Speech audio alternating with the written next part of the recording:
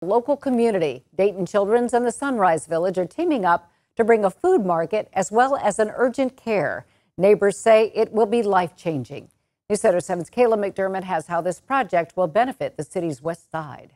I have to pinch myself sometimes to believe that this is really happening. The project is a personal one for Robbie Brandon. I grew up in West Dayton, grocery stores and doctor's offices and, pharmacies, and all this thing was within walking distance when I grew up.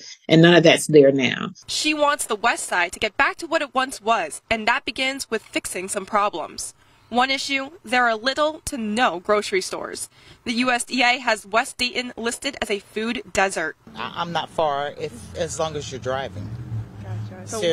So walking-wise, I think to get exactly what you're looking for, there will be a bit of a stretch. You got to go on top of the hill. It's not no easy journey, Race. Those reasons are why this sign showing a market coming soon is currently in the heart of the Miami Chapel neighborhood on Germantown Street. You won't see the unhealthy items, the soda pops and the wines, the chips and things. It'll be focused on healthy,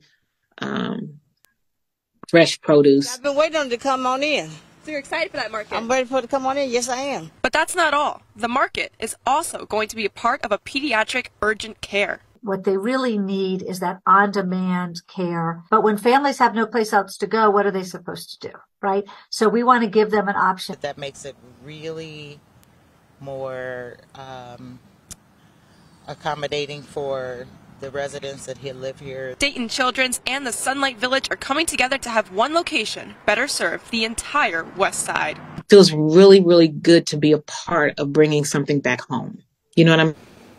Let's bring in Kayla live now. Kayla, this is very exciting. This project is going to cost about $8 million, and Dayton Children's is leading the construction here.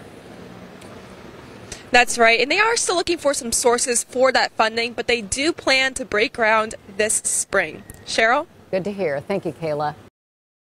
Top of this, John.